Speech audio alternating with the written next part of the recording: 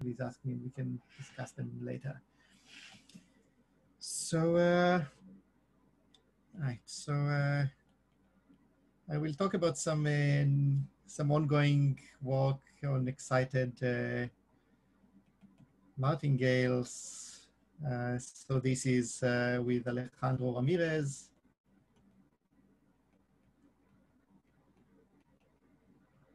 And Mark Holmes. And the story is as follows. So so first of all, what is the meaning of excitation? So excitation and excited random walks are processes that behave differently when certain conditions are met, so they become excited and do something unusual. And the first model of excited random walk, so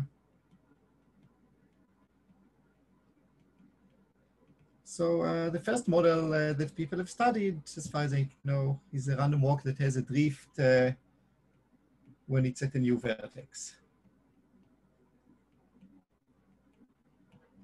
So let's say you are on the line and you make ±1 random walk, and when you're at a vertex that you've never visited before, you have some drift, but otherwise you have a simple random walk. Although you can do this not just in one dimension, but in any dimension. And this was studied by Itai Benjamini and David Wilson in 2003. And they had the first initial results about this. In particular, in high dimension, it's transient, and in one dimension, it's recurrent. And this has been studied quite a lot by a large number of people, so I will not try to recover the whole history. So sadly, Martin Zerner had a lot of contributions in this region. And there's a survey by Kosigina and Zerner that people who are interested can look for. So eventually, this is known to be transient in 2 dimensions or more and recurrent in 1 dimension, as defined here, but there are many other variations that have more complex behavior. So this is the excited random walk model.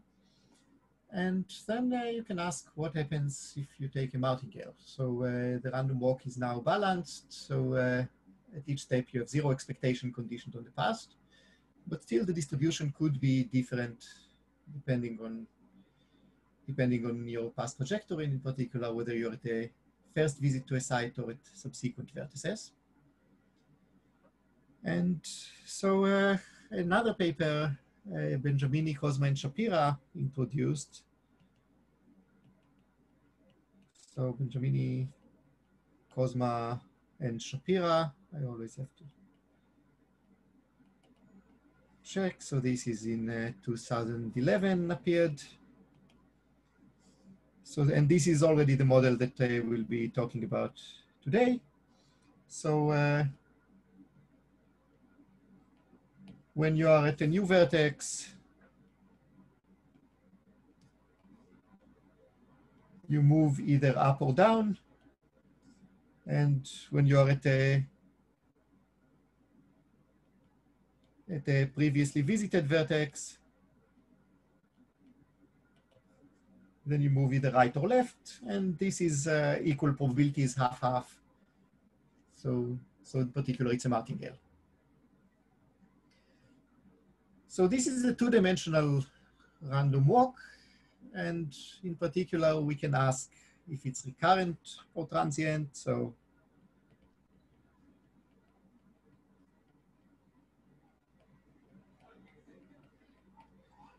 of course, it's not a Markov chain if you just look at the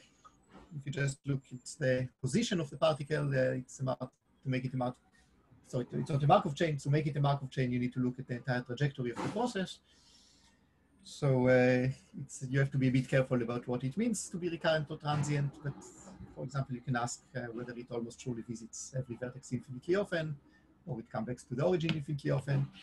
And we can show that these 2 things are equivalent in this model, though this is not completely obvious. So just to let me show you some simulation of this. So this is the simulation of the first 100 walks of such a process. Here you see just the trace, so it starts at 0, 0. Okay, so I should have, yeah, so this is not an annotator, so I can't point on this, but imagine that there's a nice red dot floating over 0, 0. And so this is a new vertex, so it moves vertically, it happened to move down. And in this case, it moved down 3 times. It got to -3, 0, to 0, -3. And then it decided to move up, and then it was at a previously visited vertex. So it moved horizontally. So let me just switch here. So we started at 0, 0, you move down again, down again. Now you move up, and this is a vertex you've already been to. So maybe you move right or left, say you move right. And then this is again a new vertex. So maybe you decide to move up, and then maybe you decide to move down. And again, it's an old vertex. So you move right or left, maybe right, and maybe left, and maybe right again, and then down, and so on. So is that the process? And if there's anything unclear about the definition of the process, then please say so now in the chat or otherwise so that I can clarify.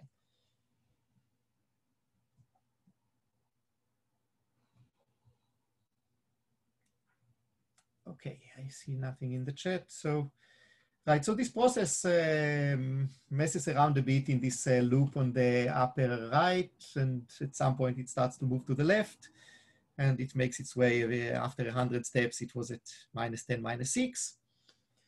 And this is a very easy program to analyze, sorry, not to analyze, it's quite tricky to analyze, but it's very simple to simulate. So you can run this for a longer time, and you can tell the computer to run for another 100 steps or another 10,000 steps. And this is what you get after 10,000 steps. And it doesn't show where the process is at the moment. I believe it's at the right tip.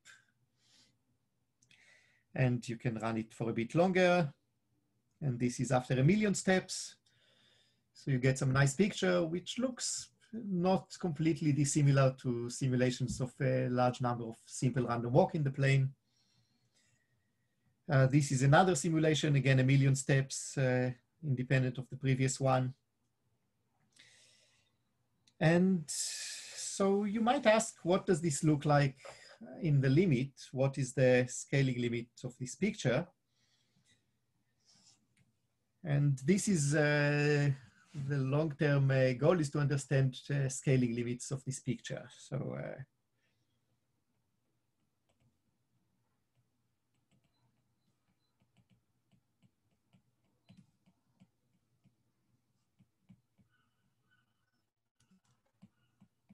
scaling limits in the large range behavior.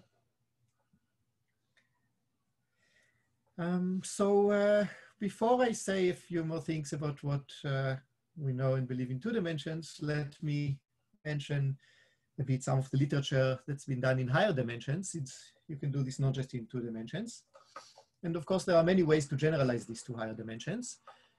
So the way that most people have focused on is that you have some coordinates that are used on the first visit to a site and other coordinates on the subsequent visits.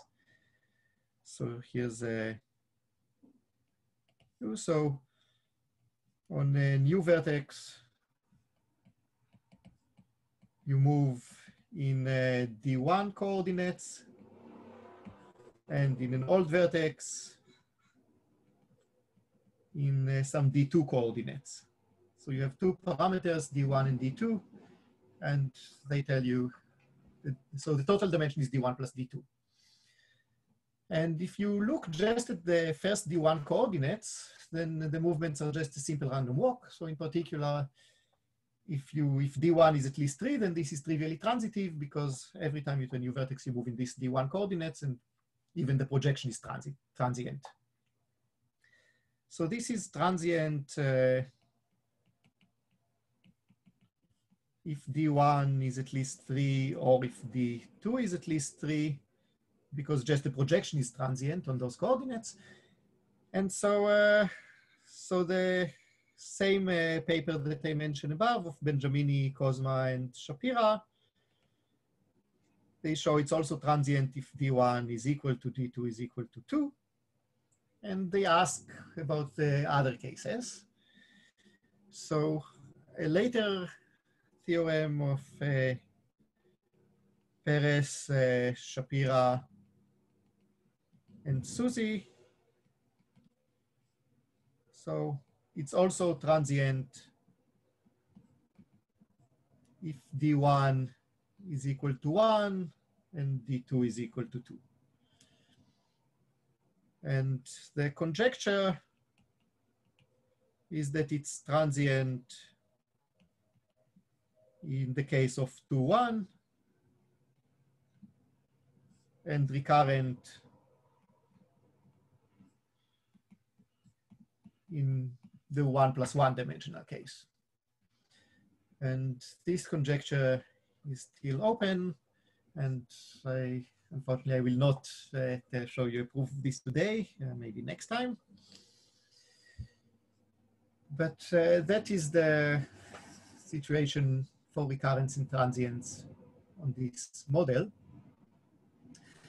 Now there have been other related models that people have studied. So there's some work of Raymond and Shapira, and some work of Norris, Rogers, and Williams about some related processes, but not this process in itself. So why is this? Okay, let me skip some of the heuristics for the higher dimensions. And can I ask a question, Omer? Of course. If you allow, like if you make a model that looks like this, but in every case you have some probability to move in every direction, is it easier to study, or is it what happens?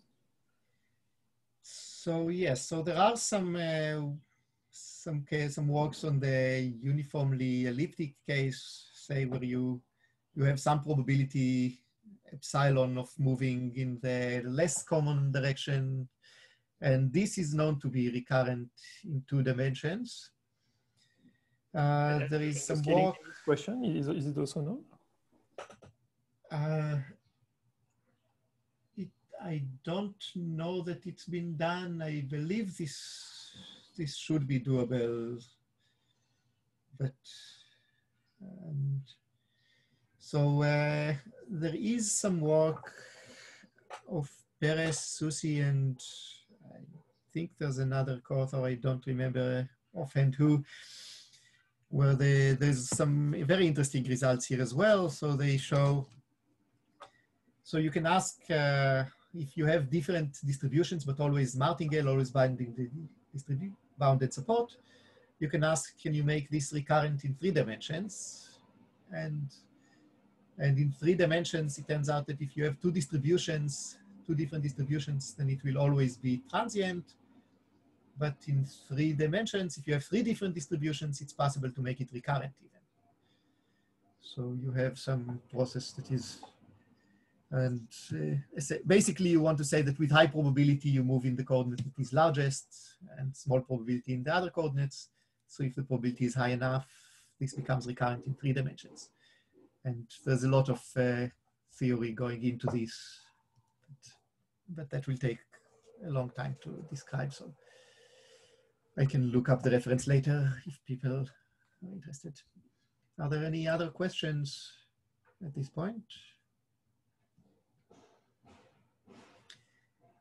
So what can we say about this? Well, as we already said before, if you look at the projection on the x coordinate, this is just a simple random walk, except with a time change. And similarly, the y coordinate, it's just a time change of a simple random walk. So this is the first clear observation. So x and y projections are just simple random walks up to a time change, which is given by the range. So if Rn is the total range, the total number of vertices, so is the size of, okay, so let me define some notations.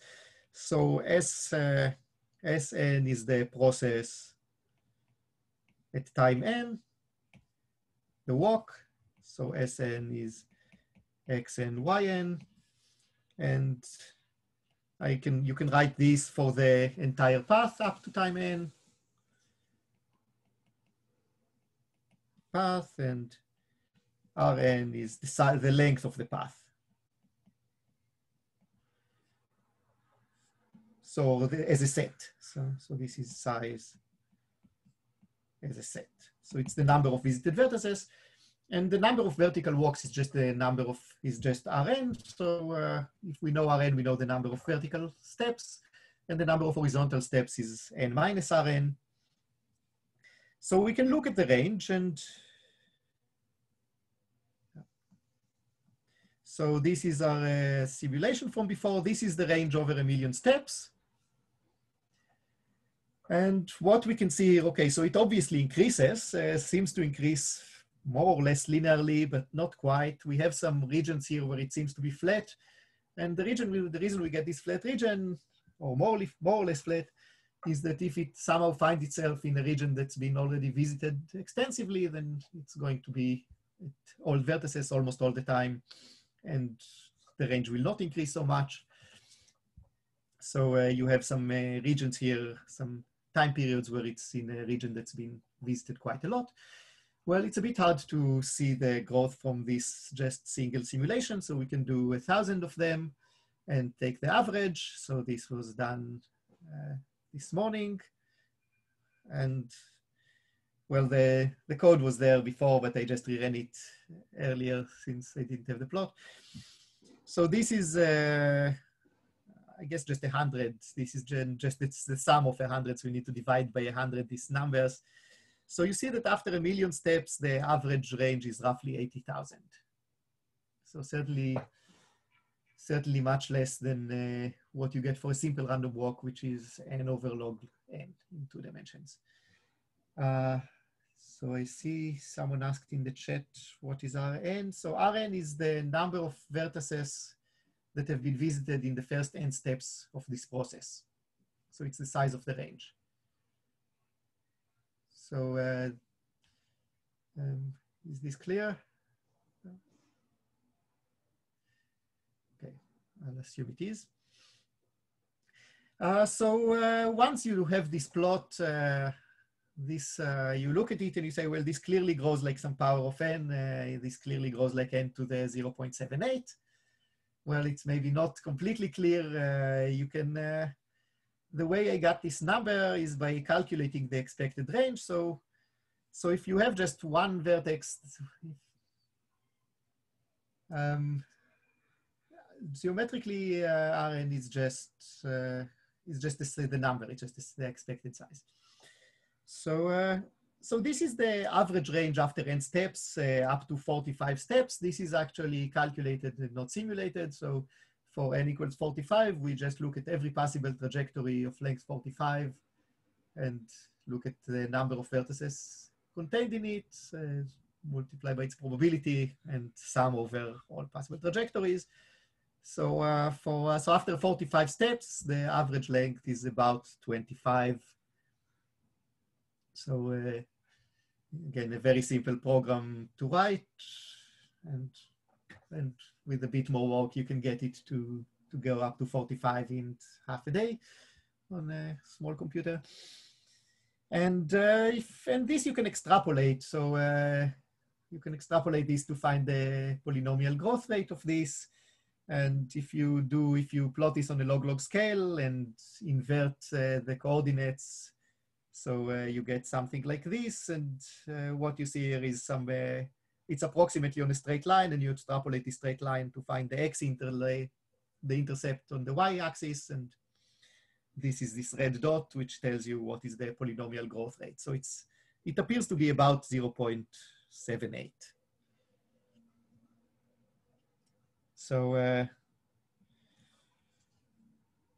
let me state a conjecture based on these calculations and the simulations. Says that the expected value of Rn is approximately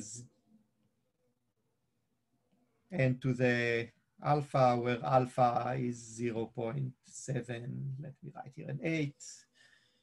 I would maybe get 785, but I'm not terribly confident of this. So that's the model and what we believe about it. What can we prove about it? So here's a theorem, as mentioned, with Alejandro Ramirez and Mark Holmes.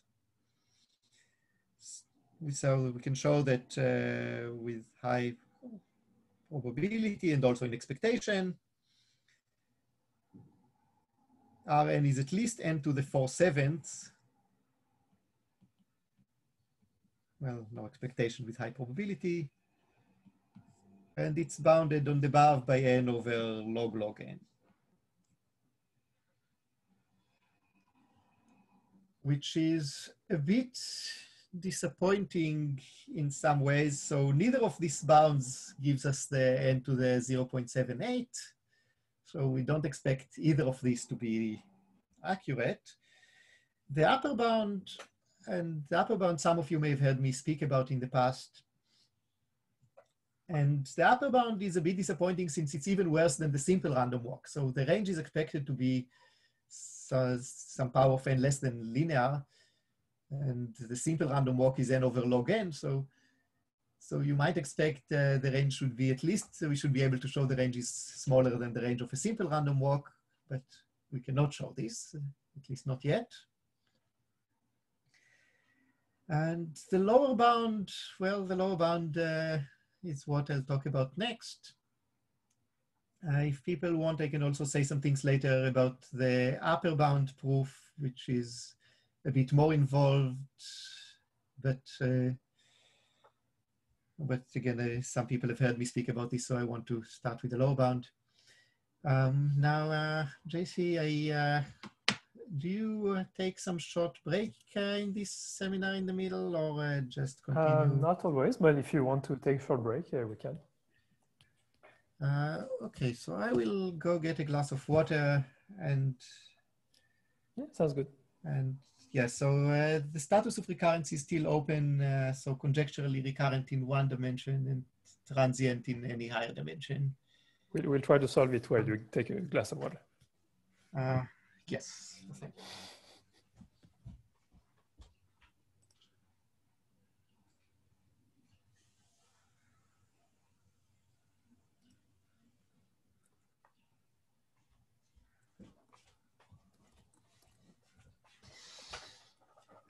Okay, so I see a question from Pierre.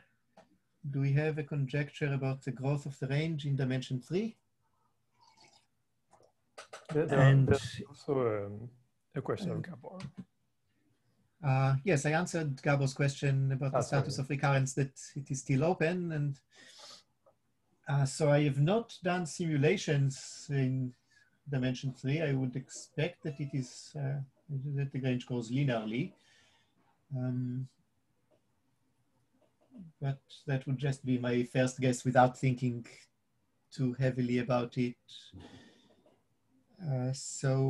Though perhaps it even follows from the paper of Perez, Shapira, and Susi. Well, it's not a, yeah, it's not just a simple Markov chain. So transience does not imply recurrence, and in the context of excited random walks, this is an issue. So in one dimension, for example, a random walk in one dimension, if it's transient, it must have linear growth of the range also in positive speed, whereas these excited random walks can have some sub-diffusive transient behavior in some settings. So you do get some behaviors that's genuinely different from Markov chains. Yeah, but in any case, to answer Pierre's question, so if you look in the paper of Perez, Shapira, and Susi, the main method that they use is some martingale defocusing arguments. They argue that under certain conditions, they give upper bounds on the probability that the martingale is at a particular location at a particular time. And this upper bound, so I they might be able to also give bounds on the expected number of returns to a vertex, and that could give a linear growth range. So Bruno is here and he says no. So Bruno, do you have a different conjecture about the range in 3 dimensions? Well, okay, so Bruno can answer in the chat. But nice to have experts. Sorry, by the time I figure out how to unmute him. Yeah, so Bruno also conjectures the gas is linear in 3 dimensions. Okay, so let me move on to explaining how we get this n to the 4/7 lower bound. So here's the basic idea is the following. So why is the range growing slowly? The reason the range is growing slowly is, and this is something you can even see in this simulation. We don't see your screen anymore, Omer. Sorry, let me. Yes, so this is a feature of the iPad that when you share your screen in Zoom, if at some point it goes into sleep mode, so you close it, then it stops the screen sharing. It's actually a feature in the sense of feature and not a bug, because it means you can switch and do other things and people will not know that you're doing other things. But so if you look in this range, you can see that there are long intervals in horizontal levels that are completely visited. So long horizontal lines of fully visited vertices. And if the process happens to enter one of them, then it will just do a one-dimensional random walk inside this interval until it reaches a new vertex, and only then it's able to move vertically and exit. And this is what slows it down. So to get an upper bound, we want to show that we have such long intervals that are that the random walk spends a lot of time in these long, completely visited horizontal intervals. Whereas to show that the range is large, we want to show that this does not happen. So, thank you. So, so in order to show that the range is large, we want to show that it does not get stuck too much in horizontal intervals. That's the basic obstacle that we need to overcome. So first of all, maybe I'll say that trivially, the trivial upper bound, so the range of n is at least in expectation, is at least square root n. Since if you look at xn plus yn, so this is a simple random walk. You just either move by +1 or -1 in the sum of the coordinates. So the diagonal projection is a simple random walk and the range is at least square root n. So this is the benchmark that we need to beat to get something non-trivial. And in order to prove a better bound, let us look just at a single level now. So we have a single level of the process, and I'm going to ignore everything that happens either above or below this level. So, so this is level, this is some level L, it doesn't matter what L is. And what happens if we look just inside this level? So initially the process is somewhere else, it starts at 0, but at some point it will enter this level, maybe from below. So we get this new point that's been visited, and this is a new vertex, so it immediately exits, and maybe it exits upward. So now the process is going to do some things above, and we don't know what it does, but at some point it enters the level again at some, maybe at the same site, but maybe at some other site. And now we have this again is a new site that hasn't been visited before, so we immediately exit, and maybe we exit down, and we do some stuff, but maybe we enter again. Maybe we enter again at this vertex that we already entered. And now we are at the vertex that's already been visited, so we move horizontally, maybe we move to the right, and now this is a new vertex, so we immediately exit. And then maybe we enter the level again, maybe we enter it again at this same vertex, And now that we are at this vertex, maybe we move left, and we can actually move between those two vertices any number of times until we reach either this one or this one. And maybe we end up moving to the left twice. So we are at this vertex, again, a new vertex, so we exit. So this is what the process does if you look at a single level. And we consider the decomposition of this into visits. So a visit is a time from entering the level at some point A until you exit, until we exit at a previously unvisited site.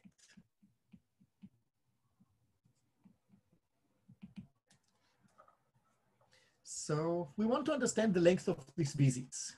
And our main goal at this point is to show that these visits are fairly short, so that you don't get stuck for a long time at the level. Oh.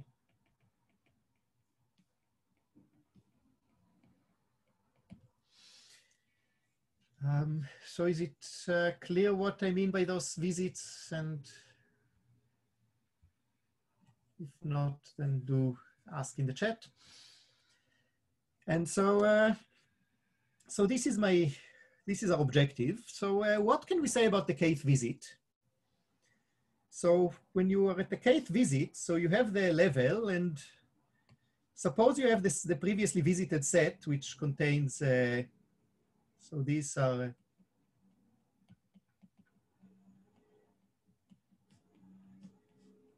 so these are previously visited sets. And we know that if you are in the kth visit, then the previously visited sets are exactly k-1 vertices that have been previously visited.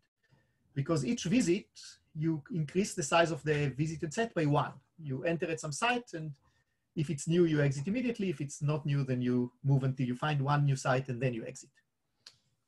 So this is a total size is k-1. So if we have a random walk that enters somewhere here, if it enters somewhere here, then it just exits immediately. If it enters somewhere inside one of these intervals, it's just going to move horizontally like a simple random walk until it reaches either this point or this point, either to the right or to the left, and then it exits. And this is an interval of length at most k. So the time for a 1D simple random walk to exit a set of side k, a set of size k, is at most k squared.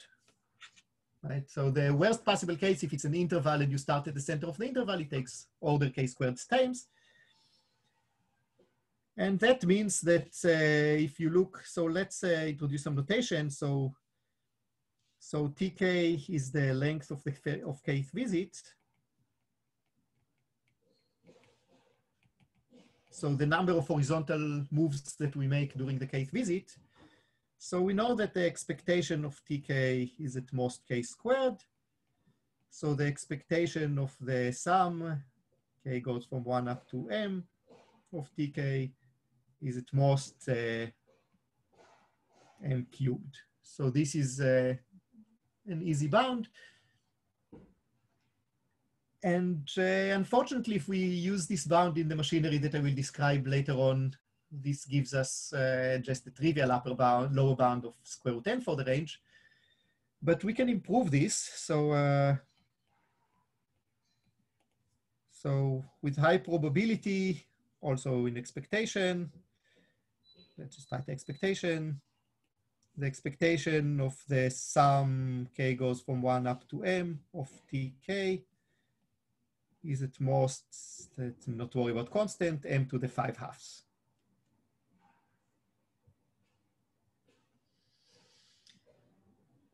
Now, why does this lemma imply the n to the 4/7 bound on the range? So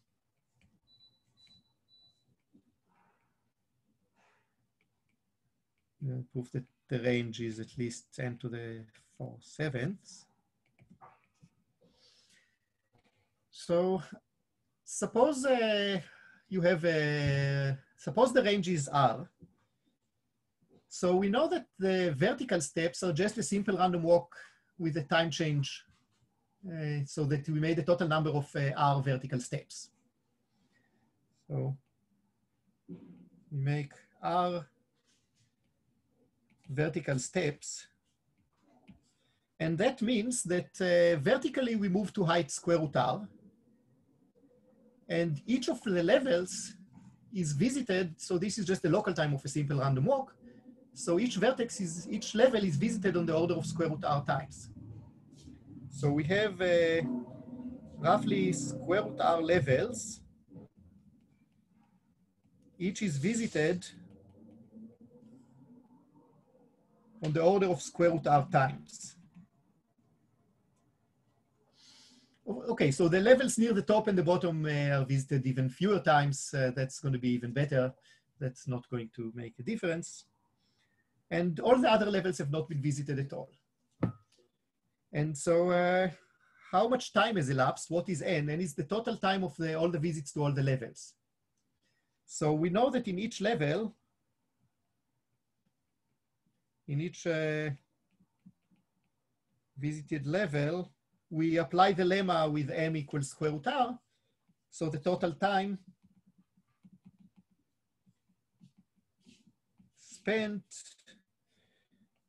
is at most square root R to the power 5/2 by the lemma. And therefore the total time for the entire process is at most, we have square root R levels times square root R to the 5/2, which you can rewrite as the range is at least n to the 4/7. So that's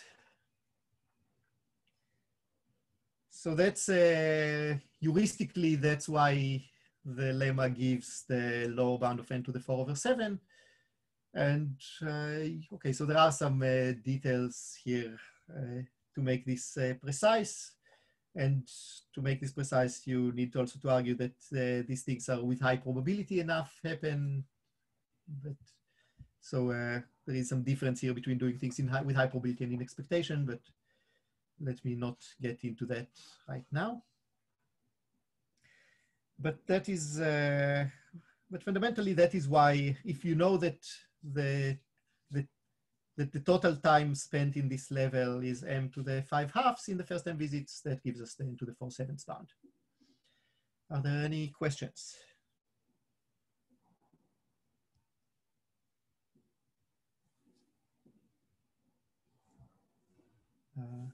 What's the mistake?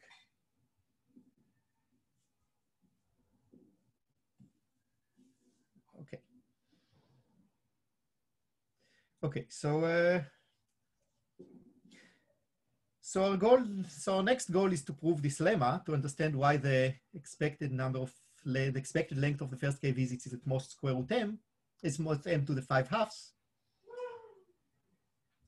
And let's go back to the same picture I had before of this level with the visited set. So we have the previously visited set. So if you enter the level at the center of an interval, so you have the set of size k, okay, that's one is the same. If you enter at the center of a log interval, then it's going to take you roughly k² steps to exit. So the worst case, it will take k², and there's no way to improve on that. So we need to argue that this does not happen all the time. And unfortunately, and I'd like to say as little about the process as possible, except for what I see within these levels. So if you enter a level at some positions A1 up to AM, then if I tell you what is A1 up to AM are, then you don't need to know anything about the process outside the level. because you can just restrict the process to the level, you are blind to everything else, and you enter at A1, you exit, you enter at A2, you move until you reach a vertex that you haven't visited before, and you exit, and so on. So you don't need to know anything about outside the level. We can now just focus on the one level and ignore the rest of the process. So if we are entered at position, say 1 up to AM, we want to ask what is the total time to exit the level.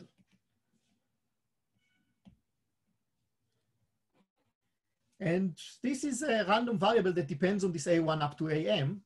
And if A1 up to AM are all equal, for example, so if A1 up to AM are all, let's say, 0, then I claim that actually TK, the kth visit, is on the order of k squared. And why is that? This is actually the one-dimensional version of a process that's been studied a lot of internal DLA. So you enter, you put a vertex at 0 and you move, you do a random walk until you reach a new site. And then then this particle is no longer relevant. And then you put another particle at 0. It again does a simple random walk until it reaches a new site and stops. So in this case, this is internal DLA. And the range is going to grow roughly like a symmetric interval of length k. And so you always start at near the center of the interval. So you start near the center of an interval, and therefore it takes roughly k squared steps. But this is not something that can happen. You cannot have m times enter the level at the same position. And the reason is that you can only enter the level twice at every position, because you only make one vertical move from each vertex. So if you have the level, you can only enter it once from below and once from above at the level. But then you can never enter it again at this location. If you are here or here again, then you will move horizontally. So you can only enter twice at each location. But this is still not enough. If A1 and so on are, let's say, you enter twice at 0, then twice at 1, then twice at 2, and so on, then you get an interval. It's no longer symmetric.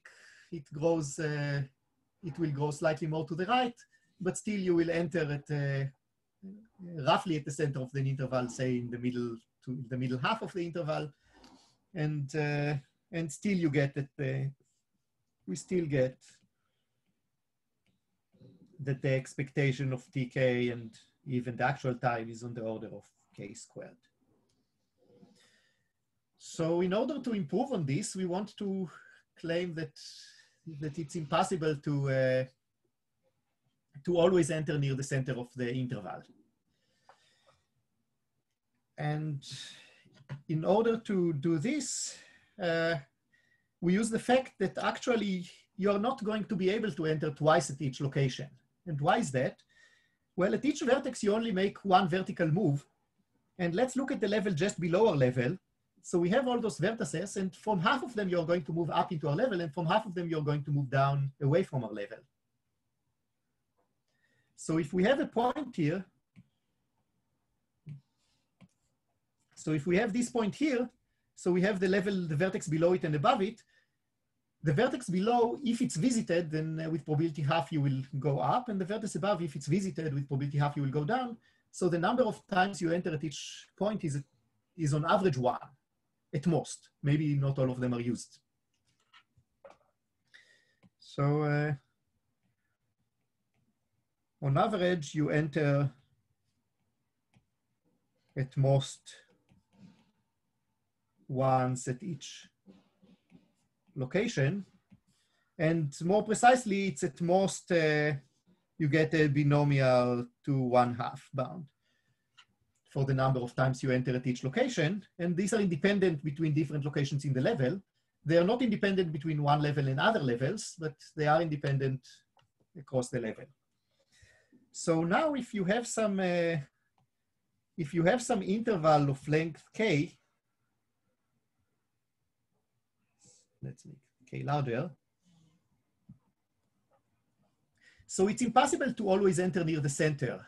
And if you try to enter as close to the center as possible, then what will happen is that you will maybe enter once here and then again here, and then maybe once here, and then maybe here, and then maybe here. But some locations you will never enter at all. And they will only be occupied by the horizontal moves. And the difference between the length of the interval and the number of entries is the sum of binomials with mean 1 is on the order of square root k at most. So I'm going a bit fast since there's not too much time. And how much time do I have actually?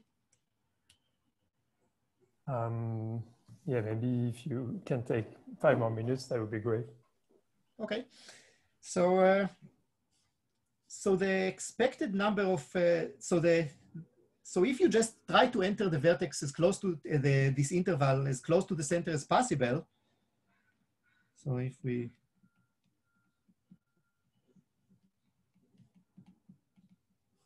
near the center, then what you find is that you actually enter almost at the end of the interval. You'll enter at a distance at most square root k from the interval. So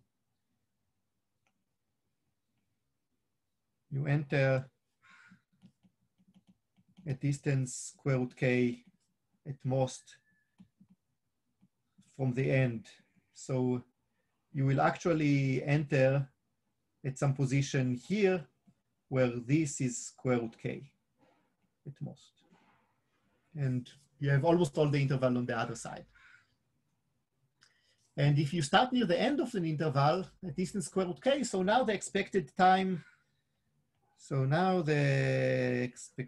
to exit is at most k to the 3/2. If you have an interval of, if you have a vertices, distance a to the right and b to the left, it's a times b, the expected time for a simple random walk to exit this interval. So it's at most k to the 3/2. So now if we say that the kth visit is k to the 3/2, then, so at least at some heuristic level, I hope I'm convincing you that the expected, so the expected length of the kth visit is k to the 3/2. So the first m visits are m to the 5/2. So m of tk is at most m to the 5/2. Now, this is not quite the end, though. This is not quite precise because who tells you that you're always entering as close to the center of the interval as possible? Maybe you enter at some locations and build up a large interval that's completely visited, and only then you enter at the center. So you have some possible entry that you've reserved to later on, and now you enter at some position near the center of a large interval and you get a large time. So there's one more ingredient, one more big ingredient that I haven't mentioned to make this precise. And this is the abelian property. So, so what is the abelian property? It's been studied in the context of the abelian sandpile and other related models.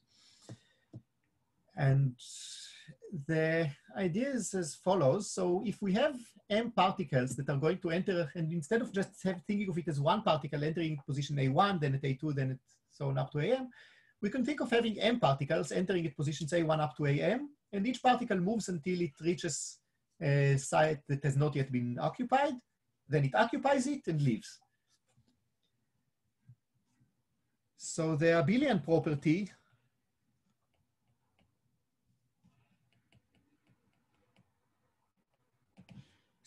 tells you that the sum of tk does not depend on the order of entries.